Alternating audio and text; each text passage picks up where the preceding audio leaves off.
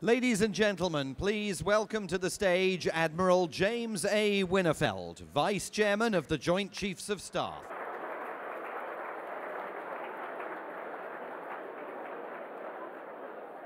Quiet! Just kidding.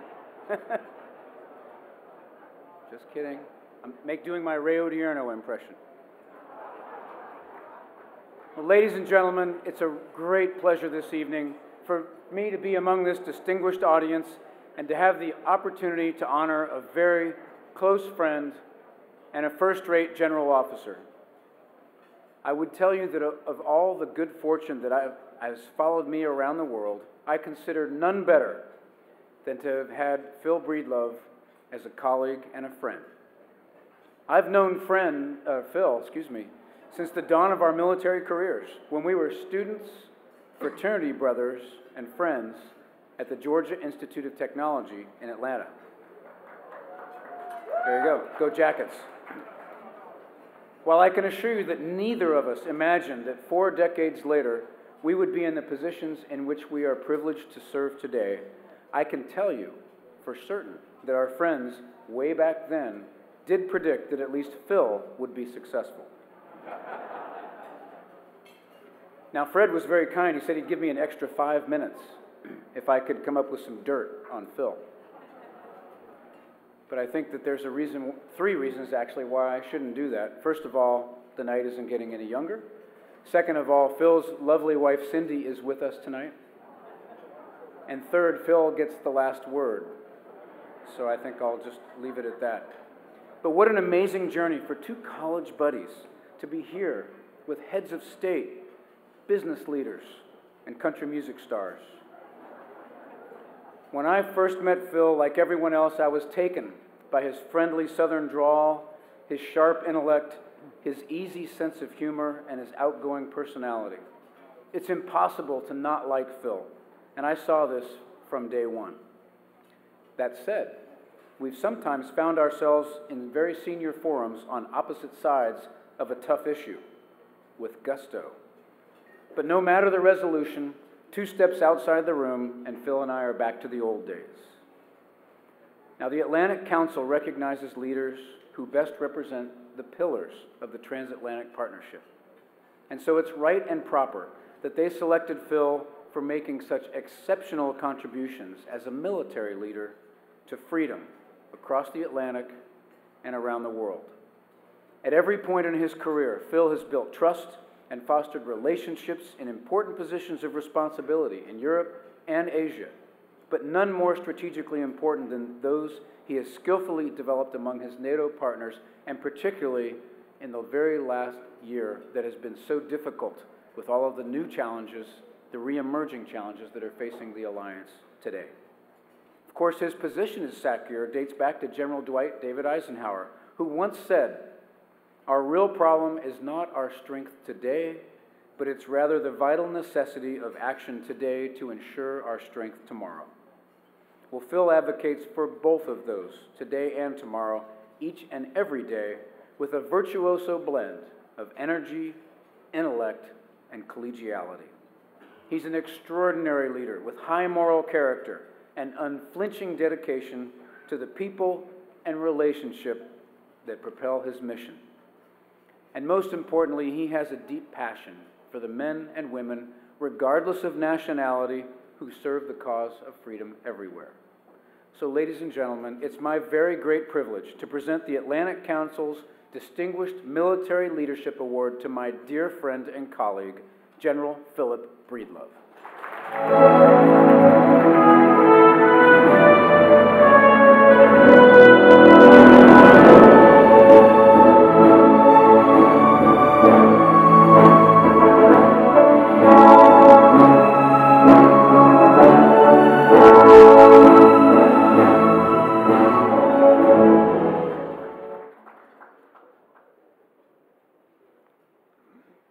Okay, Sandy, thank you for that introduction.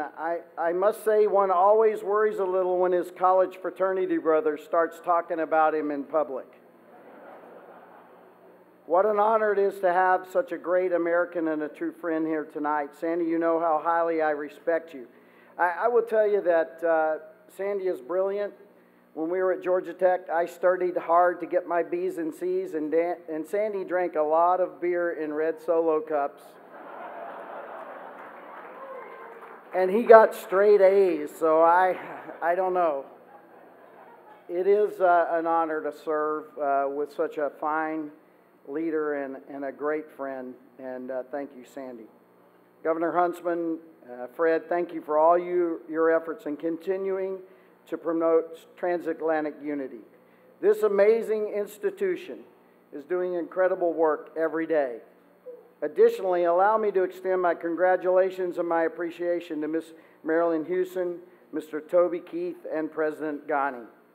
As a NATO commander with troops in Afghanistan who are supporting the Afghan security forces as they build a strong and secure future for the Afghan people, it's a particular honor to share this evening with Mr. Ghani's thoughts and his daughter, Miriam. It's always humbling to be recognized for simply doing what I love with the people that I love. Being a part of this particular group is, well, it's a pretty big deal for a Georgia boy whose father, who I love, graduated from the 5th grade. It's also humbling considering the previous recipients of this award.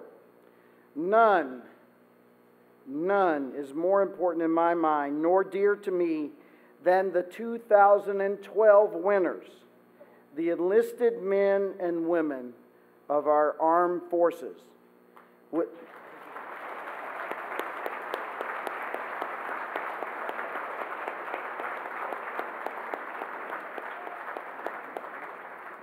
I was going to ask you to do that with me in a couple of sentences, but we'll just get it over with now.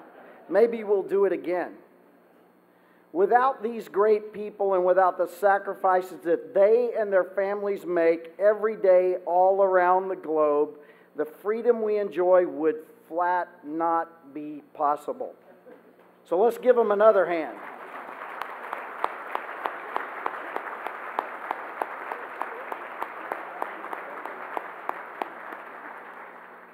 As you know, the freedoms our military men and women are protecting, together with our transatlantic allies and partners, we're now facing renewed challenges by those who would use violence and alter international norms, boundaries, and institutions. In Europe, chief among these is a revanchist Russia, embarked on a far-reaching revision of what once were shared hopes for a stable and mutually beneficial partnership. A quarter of a century ago, the dark days of the Cold War gave way to the fall of the Berlin Wall and all it represented. In its place emerged genuine hope for a new friendship, a new partnership, and the prospect of a Europe whole, free, at peace, and prosperous.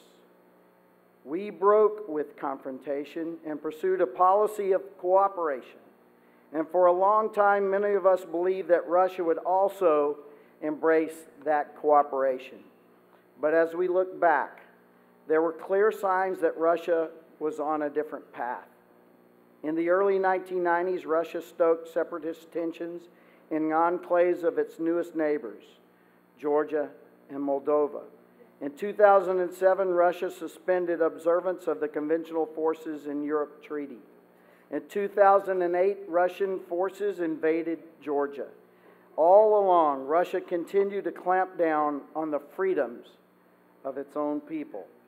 All of these were signals of a changing Russia, breaking with the principles and the values of the West.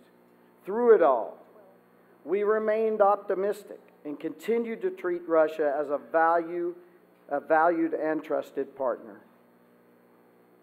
But last year, this optimism faded. Russia's actions against Ukraine, both this year and last, have signaled a clear end to what I see as 2 decades of internal Russian struggle over security policy. They have shown that Russia is on a far different course, one that shifts the relationship between Russia and the West from one of strategic cooperation to one of strategic competition, one that employs all the elements of national power, one that is not a temporary aberration, but a new norm, one that reflects a long-term commitment sustained by long-term plans for their resource allocation. This is a Russia that recognizes strength and sees weakness as an opportunity. This strategic competition requires a new mindset and a new approach. The U.S. and NATO must adapt, and I'm happy to report that we are adapting. The stakes are high, but we should not shy away from that because, frankly, Russia is not shying away from that. We must keep the dialogue open with Russia, but we must talk from a position of strength. We must embrace cooperation wherever our mutual interests align, but we must also ensure that we are ready to compete. We have always competed well, and this time should be no different. Our alliance is strong, and it gives us the ability to compete successfully against current and future challenges. Winning this strategic competition and preserving the international order we have all worked so hard to build means a number of things. It means challenging Russia's current policies and demonstrating that Putin's current approach will not be allowed to damage our security. It means deterring Russia by carefully shaping Moscow's choices and managing Putin's confidence. And it means continuing to lead courageously as an alliance and as a nation. The great news is that our alliance is rock solid. We are standing together. At the Wales Summit, the alliance recommitted itself to collective defense in the face of any threat. The Warsaw Summit will equally be important in shaping our alliance's future. As we look toward Warsaw and beyond, it is imperative that we hold firm, united, and resolved. We must communicate our interests and policies clearly, in words and in actions. We must lead along the path that dissuades and deters Russia. And all the while, we must leave the door open for Russia's return as a nation that respects and abides by international norms, a contributor to Europe's security and prosperity. We look forward to that day. Russia has everything to gain. The fact that we are engaging in this frank conversation keeps me hopeful that we will reach that day. The Atlantic Council plays a powerful role in energizing the dialogue, sharpening our thinking, and pointing towards solutions. Because of your efforts and the collective efforts of many of those with us tonight, this important conversation is occurring in our own government, in multilateral arenas, in think tanks, and throughout the NATO alliance.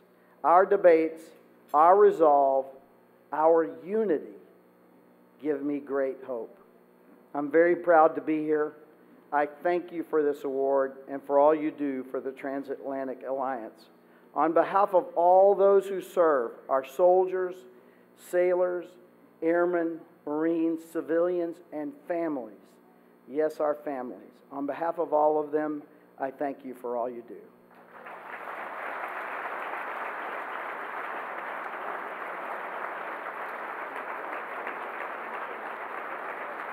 Please welcome to the stage former National Security Advisor and Chairman of the Atlantic Council's Brent Scowcroft Center, General James L. Jones.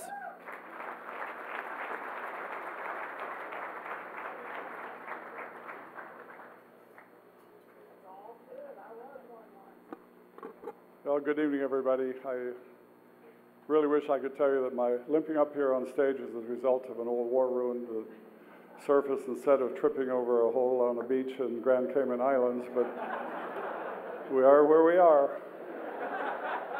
Please do not tell the Marine Corps. Please do not tell the Marine Corps. Ladies and gentlemen, I have the high honor and the great pleasure of introducing the awardee of the Atlantic Council's 2015 Distinguished Artistic Leadership Award for his accomplishment as a leader, as a songwriter, as an entertainer, as a businessman, as a philanthropist, and as a patriot, Toby Keith.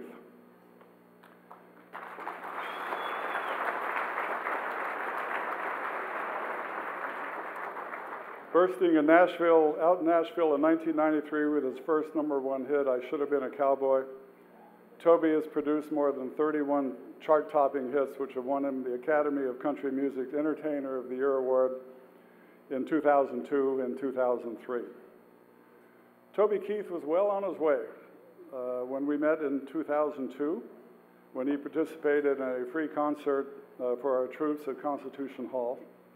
He has regularly volunteered his time through the USO to the cause of entertaining and visiting with our troops in Iraq and Afghanistan and elsewhere around the world, appearing in over 200 shows for military audience, lifting the morale of over 250,000 men and women in uniform, as well as that of their families, in over 15 countries and on 4 ships at sea.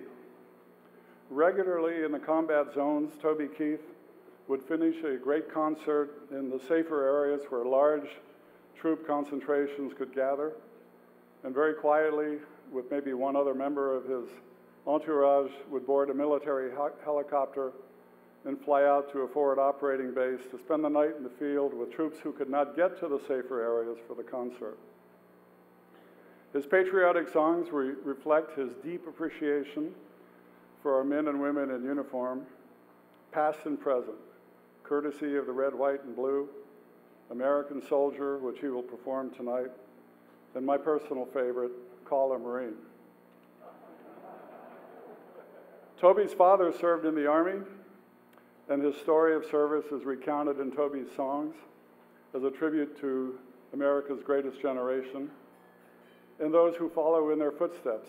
His connection with the troops of today is legendary because they know, without any doubt, that his love for them is complete and genuine. But there's much more to Toby than his music. His family and friends know him to be a thoughtful and dedicated and loving father and friend and husband. To a fault, perhaps the best example of this quality where his family is concerned is the fact that on the night when he was to be inducted into the Oklahoma Hall of Fame in 2007, with thousands of who's who in Oklahoma in attendance, Toby Keith was off coaching his son's football team. And he had planned it so that he could do both, coach the team in the game and go and receive his induction into the Oklahoma Hall of Fame. Unfortunately, the football game went into multiple overtimes. The presentation of all the other inductees was progressing quite rapidly. The organizer of the event and I were looking at each other. The reason I was there was I'd been asked to introduce him to the Oklahoma Hall of Fame, and I was wondering how I was going to get up there and sing one of his songs if he didn't show up.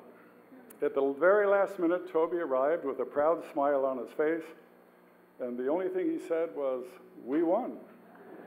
So what's the plan here? That's with 30 seconds to go before his award. Toby Keith has his priorities right. Before announcing his award tonight, just to make sure, I checked that the football schedule in Oklahoma was over, just to be safe.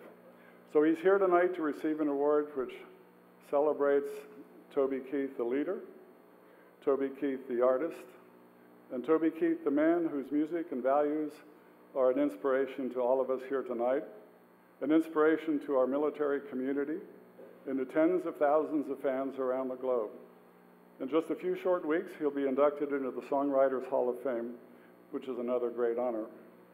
So ladies and gentlemen, it's my great honor to present the 2015 recipient of the Atlantic Council's Distinguished Artistic Leadership Award to Toby Keith.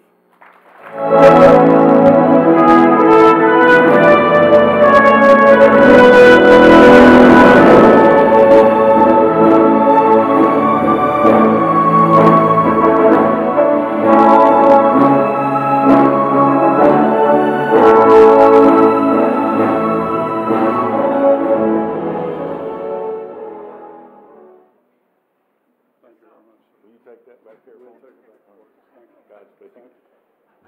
General James Jones, people, right there. Wow. Obviously, y'all didn't get the late memo where this was country chic, not black tie, right? So, my bad. I've got 1,000 stories on that guy. He has been a dear friend of mine for many, many years, and I begged him 1,000 times and talked to his beautiful wife, Diane, and all their sons. I wish he would run for president. He speaks like 5 languages. He knows everybody in the room. He knows everybody in the world. He would be a great leader for this country, and I really love General James Jones. But he's always told me no. I guess it'd be a pay cut or something, I don't know. Anyway, I'm very humbled and honored to be here tonight. The great general asked me if I'd be interested in doing this, and I will do anything for him. So I get here tonight and I learned a lot. The Atlantic Council, you give a great light at the end of the tunnel to a country that a lot of people in the flyover states, like where I live in Oklahoma, as we feel like, and sometimes we're eroding as a nation. It's people like in this room tonight that give me great hope, and you should be commended, and I'm honored to be accepting this award for the Atlantic Council.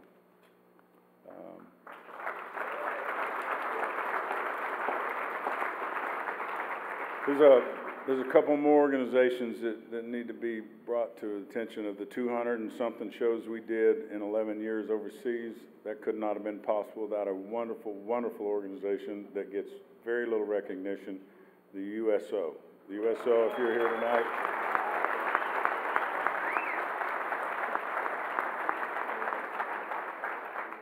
they do so much for so many for so long, and they go unrecognized. And I'm very humbled to take an award for going and playing for our military because they're so important to me. I tell this story a lot, but it's worth telling again.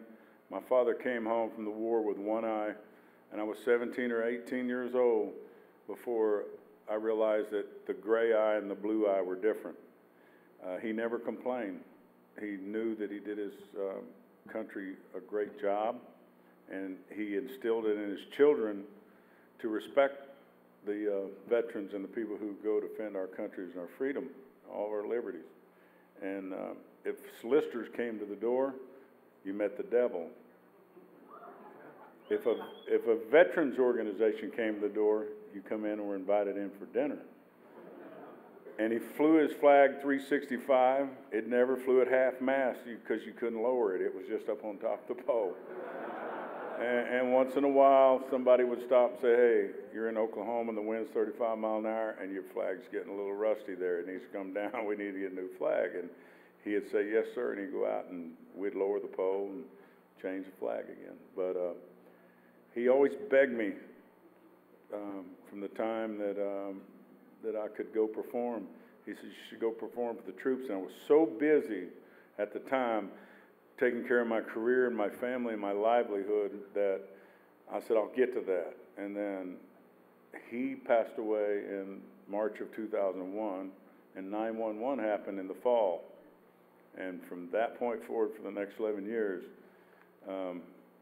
we took off and became USO. My booking agent, Kurt Motley's here tonight, and he became a board member for the USO, and he started championing the campaign to get people to go over there. And to set the benchmark, we went in to the guts of the war, and through meeting all these military people for 11 years, it changed our world. And it was the most wonderful history lesson, geography lesson, and heart lesson that you'll ever be a part of. And no awards in the world are more important than those awards where you've given back to somebody who's done something beautiful for you as our military does for us every single day. And I'm honored, and I will go for the rest of my life as long as I can.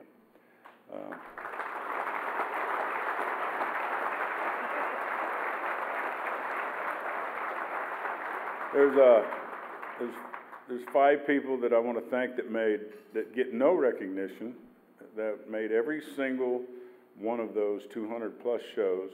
One of them he's going to perform with me in a minute, Scott Emmerich. One of them is my booking agent and a USO board member, Kurt Motley. Brian O'Connell, and my assistant, who's not here tonight, Mitch Denai. They made every single show, and they get no recognition. I wish you'd give them a round of applause.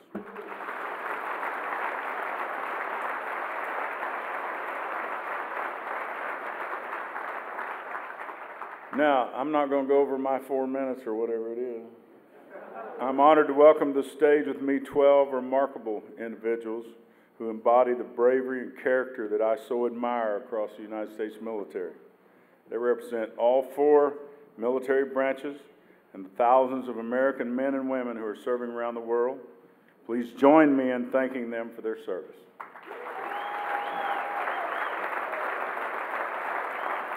There's Scotty Emmerich.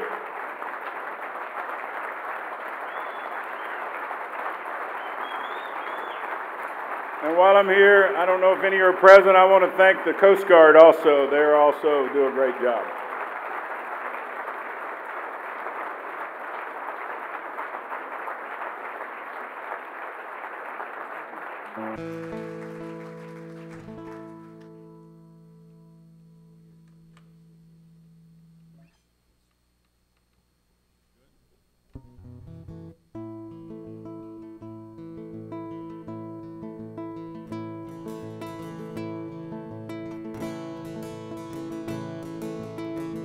Wrote this for my father who was in the Army, but in honor of all the branches being here tonight, we're going to sing it a little different.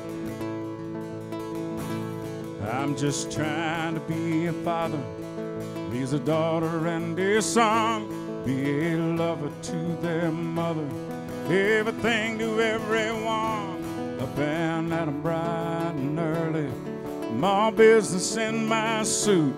I'm dressed up for success, my head down to my boots. I don't do it for the money, I got bills that I can't pay. I don't do it for the glory, I just do it anyway. Providing for our future, it's my responsibility. And I'm real good under pressure, being all that I can be. I can't call in sick on Mondays when my weekend's been too strong. Hell, I work straight through our holidays and sometimes all night long. You can bet that I'll stand ready when the wolf growls at the door. 'Cause I'm solid and I'm steady, man, I'm true down to my core. I will always do my duty, no matter what the price. I've counted up the cost, I know the sacrifice. People, I don't want to die for you, but if dying's asking me, I'll bear that cross with honor. Hey, freedom don't come free. I'm an American soldier, an American. Beside my brothers and my sister, I will proudly take a stand. When in jeopardy, I will always do what's right. Man, I'm out here on the front line. Sleep in peace tonight, American soldier. I'm an American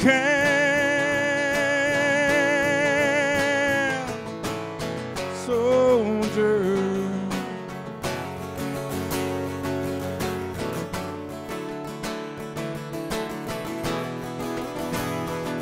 An American warrior, an American. Beside my brothers and my sisters, I will proudly take a stand. When liberty's in jeopardy, I will always do what's right. Man, I'm out here on your front line, people. Sleep in peace tonight, American warrior. I'm an American, an American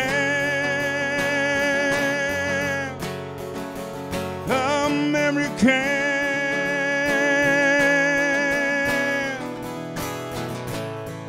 Warrior.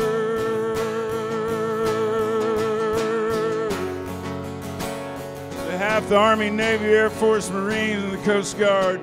Me and my family salute you and thank you for our freedom. Godspeed.